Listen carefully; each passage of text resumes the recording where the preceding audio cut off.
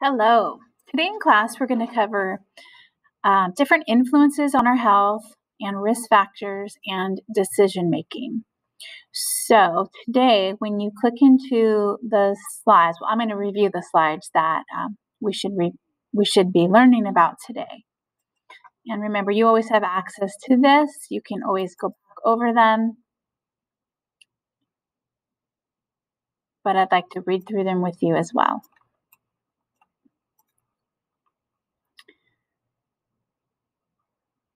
Okay, here we go.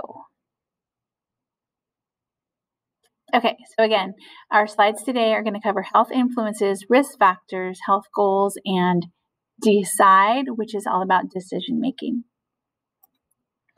Okay, so first, let's talk about some of the different factors that can influence a person's health. There's a list here for you: heredity, environment, media, technology, healthcare, and behavior. Be sure you understand how each of these factors can influence your health and be able to identify some examples for each of the factors listed on the left. We'll go over them one at a time.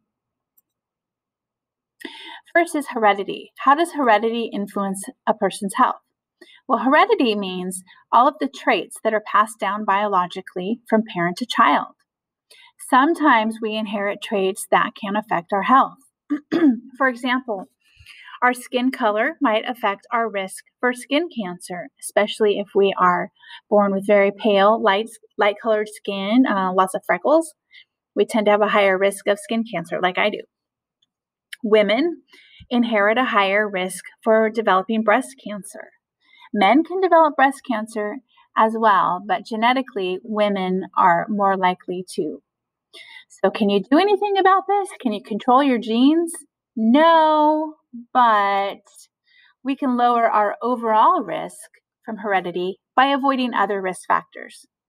For example, if I have a skin color that is more likely to get burned and result in skin cancer, I can make sure that I wear sunscreen and I can wear long sleeves and I can avoid the sun during those peak hours.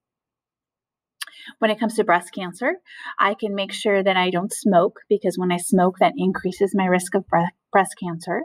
And I can eat a healthy diet, and I can exercise, and I can maintain a healthy weight and do all those other things that we know will help reduce our risk of cancer.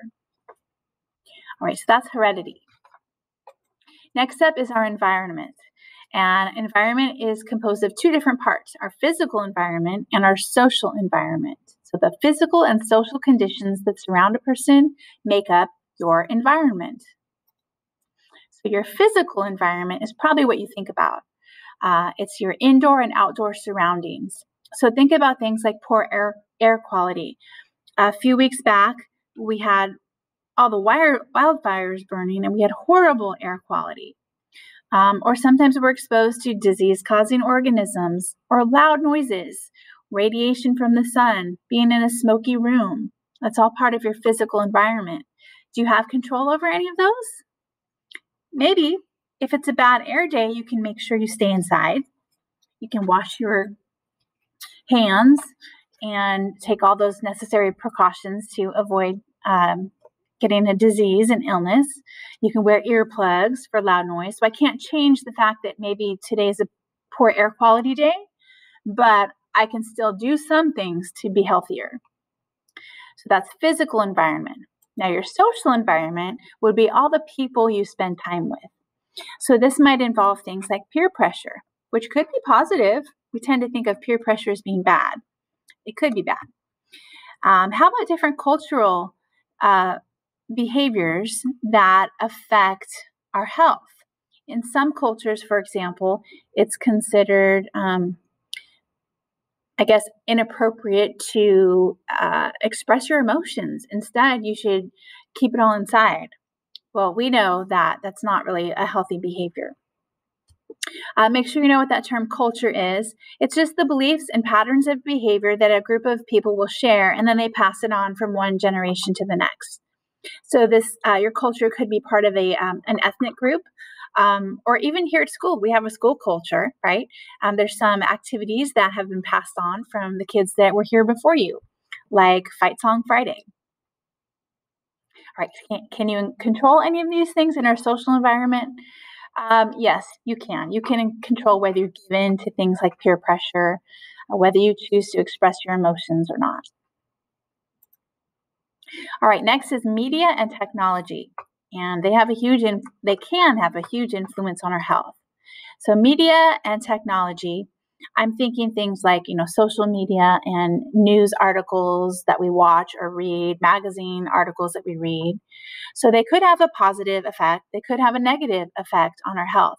Um, we just need to make sure it's a good source, right? We can always get useful information from media, but sometimes it's misleading. So just be careful of the source of your media.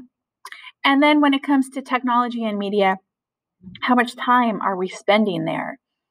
If we're just sitting in front of a screen all day, like I am right now, obviously that limits my social interaction with people, that limits my activity level. And again, I could be receiving some misleading information. A lot of times news articles look really interesting, but it actually might be just somebody's opinion or an advertisement for a product. So be sure to check the source. All right, healthcare can also influence our health. So just think about when you get sick, do you have a doctor you go to? Can you afford it? Is it nearby? Are they open when you need to go there? All of those things can influence somebody's ability to get to a doctor or not. If you live in a rural area, there might not be a doctor within several miles, so it might take some time to get to a doctor. That could influence a person's health. And then the last one is your behavior. So you have total control over this one. The decisions you make and the actions you take have the greatest impact on your health. For example, you decide whether you're going to smoke or not. You decide whether you wear a seatbelt, whether you jump off a cliff into the river, whether you exercise or not. Sometimes these behaviors become so routine, they become automatic. We don't even think about them. For myself, putting my seatbelt on is a habit. That's what a habit is. It's a behavior that is done so often that you don't even think about it anymore. It's an automatic behavior. As soon as I sit in the car, I'm buckled up. Whether I'm driving to the store or just moving backing my car out of the garage, I'm buckled up. It's a habit. I don't even think about it anymore. We can have good habits and we can have bad habits. All right, you need to know what the term risk factor means.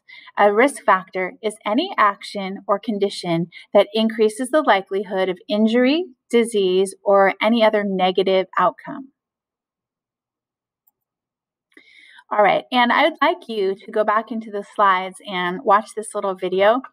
And imagine you're being asked to do what these girls are asking people to do in the situation. And how would you handle that? Is the risk worth it? So take a minute. You can pause the screencast and go watch that video. Is it worth it? All right, so these are 3 strategies to help you evaluate a risk factor. So consider the short-term and long-term consequences. Decide whether you can control the risk factor or not, and analyze the possible benefits and risks of a decision. So how about that situation in the video? If you were being approached by the girls, what would be some short-term consequences or long-term consequences? Short-term, I don't know. You might feel good. You might feel bad. You might feel guilty about what you did. Long-term, if you get in trouble, if you get caught and get in trouble, that could stay with you for a while. Can you control anything in this risk factor? In this situation? I don't know. What do you think? Could you control anything? I'm not sure. And then number 3, analyze the possible benefits and risks of the decision. So in this scenario, the girls were offering some money to go in and buy the product. Is it worth it? Is that little extra cash worth it? Is that benefit worth it?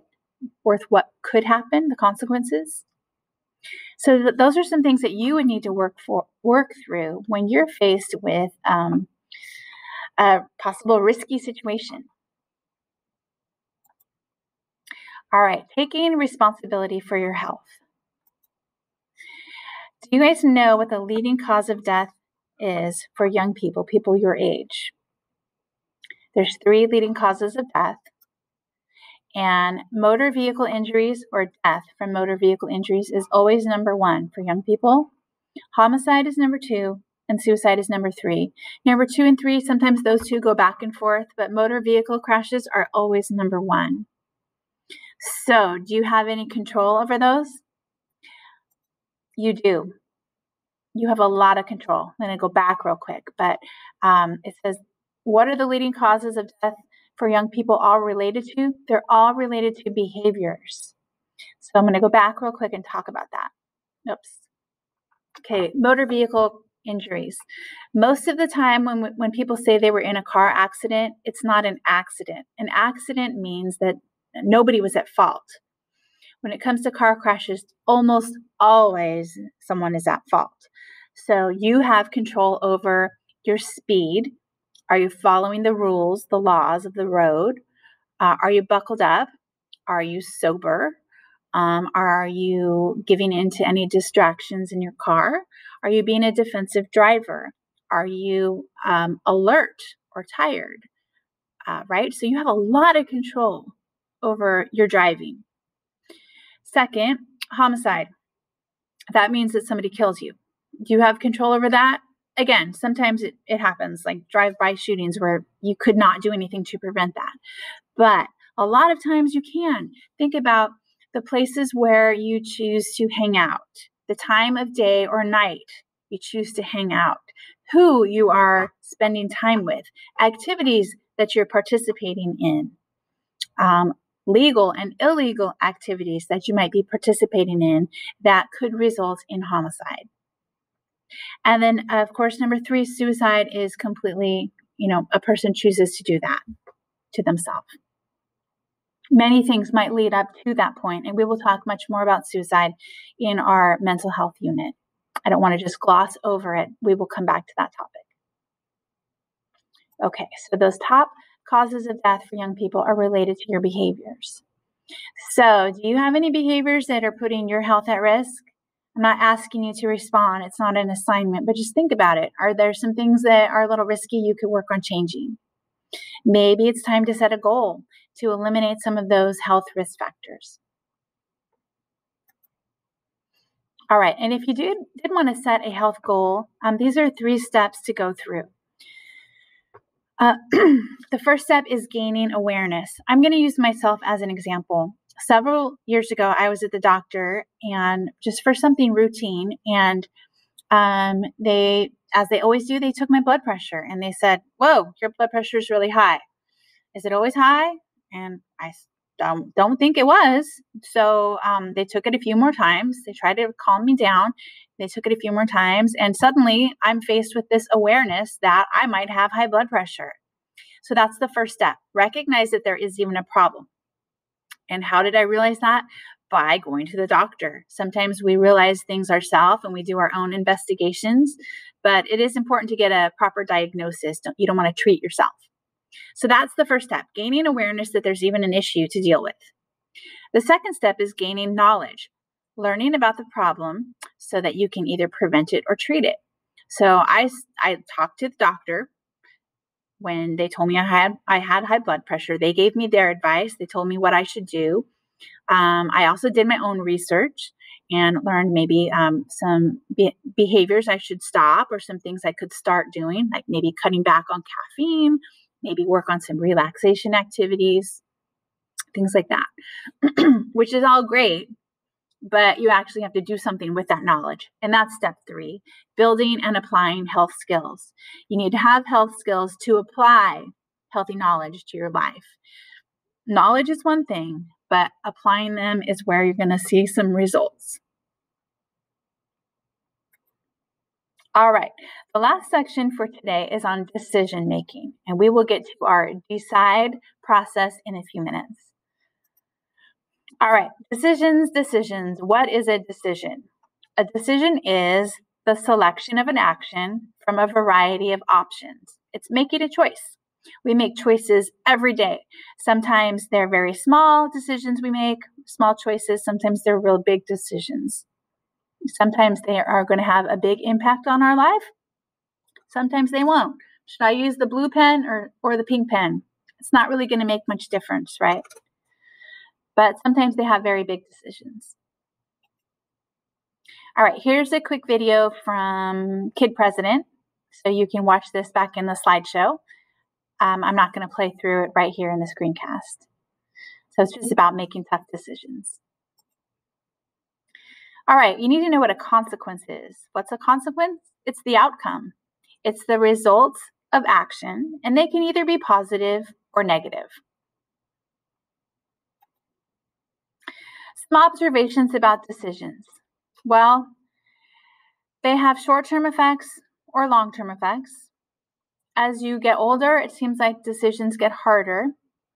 And as those decisions get harder, the outcomes become more extreme. Like right now at your age, should you get a job or not? Yeah, you still live at home. Your parents might be paying for things. Do you want a job? Can you fit it into your schedule? Can you get there? Might not be as big of a decision as when you're my age. Should I stay at this job? Should I apply for a new job? Should I try to switch to a different school? Might have much bigger outcomes, right? What if I want to quit? Can I afford to quit? Can I move to a different school district? Do they pay as much? So a lot bigger things to think about. All right, and when we talk about teens making decisions, remember that the teenage brain is not fully developed until at least mid-20s. Some studies are even showing late 20s. And the last part of your brain to develop is the prefrontal cortex. And that's where we make our good decisions and we work on problem solving and reasoning and controlling our behaviors. So it's kind of normal that teens don't always make the best choices, right? Because your brain is not fully developed. We'll come back to this topic when we talk about substance abuse, drugs, and alcohol. Because just for a little sidestep here, imagine your brain is still developing, and then you put in your body a substance that alters your brain and how it works. And so you could really do some damage to your brain while it's still developing. So just keep that in mind. We'll come back to that in Unit 4. All right, let's talk about making good decisions. And today when we're talking about decisions, we're talking about not the blue pen or the pink pen, but big decisions that could possibly have a big impact on your life. So we always want to consider the decision with our values. Does it fit with our beliefs, the beliefs most important to us? Consider the decision with your goals. Will this action take me closer to where I want to be in the future?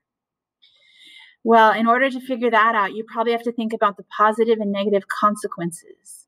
So what could happen good if I make this decision, and what are some bad things that could happen? And then after you make a decision, you have to evaluate it. Was this the best choice for me? How did it work out? What did I learn from this decision? In our class, we're going to cover the DECIDE model for decision making.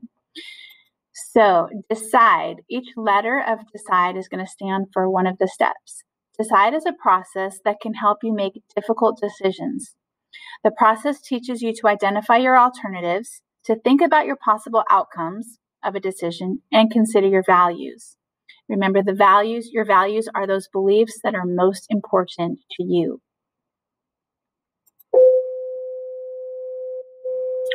It's lunchtime. All right, so these are these steps of DECIDE. You can see if you go down the list vertically here, it spells out DECIDE.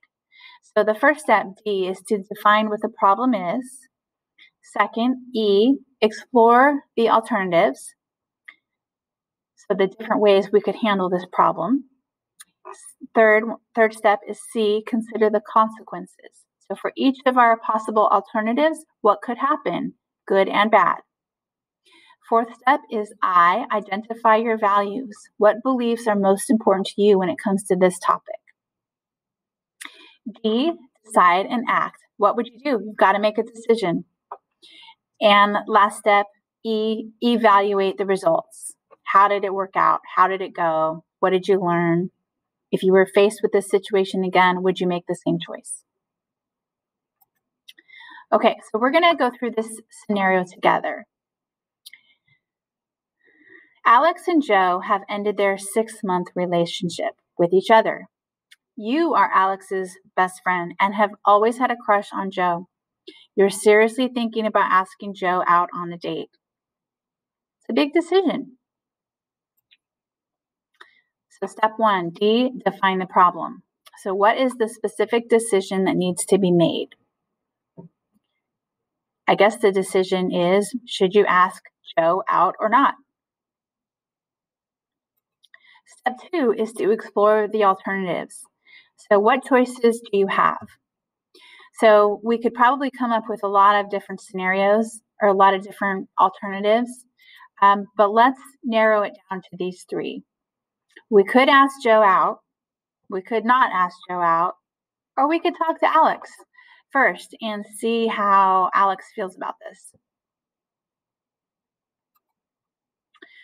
Okay, so those are our 3 alternatives. Now for each one, consider the consequences. What are the possible pros and cons for each of those alternatives? Okay, so for option 1, we're going to ask Joe out. What are some positive things that could happen? What are some negative things? Well, positive could be that maybe the relationship ends up working out great. One con could be that Alex doesn't want to be friends with us anymore. For option 2, if I don't ask Joe out, what could happen positively? Well, maybe Alex and I still have a real good relationship. But negative, maybe I kind of hold a grudge against Alex, or maybe I miss out on this great potential for a relationship. For option 3, I'm going to talk to Alex first. What would be positives and negatives? Well, positive is I'm going to be honest and upfront, get it all out there in the open, and I can get feedback from Alex. A con or a disadvantage, a negative, could be that Alex still might get mad at me for even thinking this way about Joe. Maybe Alex tells me, no, I don't want you to ask Joe out. Those are just a couple of ideas. So you would brainstorm as many positives and negatives for each possible option. Step 4, I, is for identifying your values, the beliefs most important to you. And you should really think about this when you're making any big decision. Is this decision going to help you reach future goals and be in alignment with your values, with your beliefs? So on this screen here, there's just a list of life values. You can look through them. Some of them might be very relevant to this scenario or any other scenario. Let me just look through real quick. How about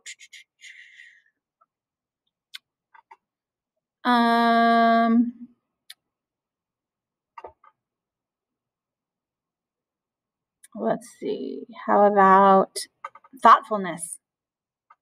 So if I ask Joe out without even thinking about how Alex might feel about this, I'm not being very thoughtful, right, to either one of them. So if thoughtfulness is really important to me, then maybe, I'm not going to ask Joe out, or at least I'm going to talk to Alex first. So that's just an example of how you might incorporate your values with this scenario.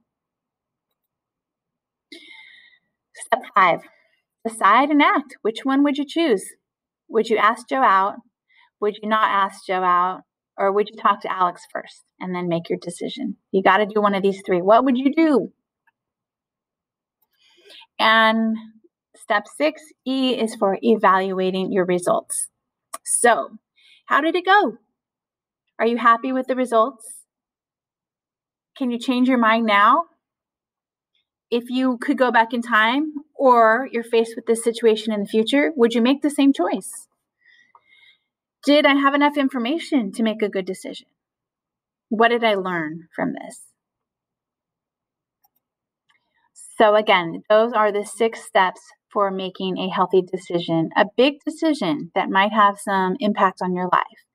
Define the problem, explore the alternatives. For each alternative, consider the consequences, positive and negative. Identify your values.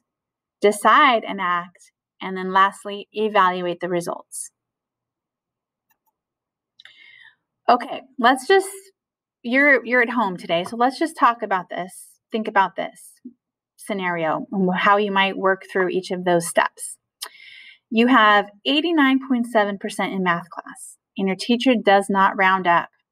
You have been studying like mad for your math final, but you're really having trouble focusing.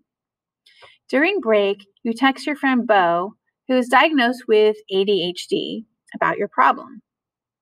Bo offers you some of his medication, claiming he knows it'll help you focus, and he shared his meds with other people before, and it's helped them. Your school has a really strict policy against drugs, but you really want an A in class. Excuse my typo there. What do? I don't know. So you would go through each of those steps. What's the problem? You've been offered drugs to help you focus. Do you take those drugs or not? What are your alternatives? Taking the drug, not taking the drug, maybe finding some other way to help you improve your math grade or other things to help you focus better. For each of those alternatives, what could happen, positive and negative? What are your values when it comes to this situation? Getting a good grade, what are your values there? What would you do? And then evaluate it. How did it work out? What did you learn from it? All right, 2 assignments for you to complete today. On Schoology, in the folder for today, there is an assessment for you to complete that covers the health risk factors and decide. It's a review assignment. And then there is a decide worksheet. So I give you a different situation to work through. I also give you an example. So if I go to Schoology, I'll do this real quick. If I go to Schoology real quick and go into our class, right under the agenda in our Unit 1 folder, you will find a folder called Health Influences, Risk Factors, and Health Goals, and Decide. Okay, I will link the slides in here as well. The slides are also linked on the agenda. This is the review activity, and then your Decide worksheet assignment. So when you click on the assignment, I have provided an example for you. So I give you a different situation that we haven't come up with, or we haven't reviewed yet, and it's all filled out for you. Your assignment today, I'll make sure it's linked properly, but the assignment today is with a different example, and all of these colored boxes are blank. So you're going to work through the assignment with the scenario, thinking about your values and filling in all those boxes on your own. But please go ahead and refer to this as an example to help you out. All right, and as always, if you have any questions, please send me an email. All righty, guys, good luck.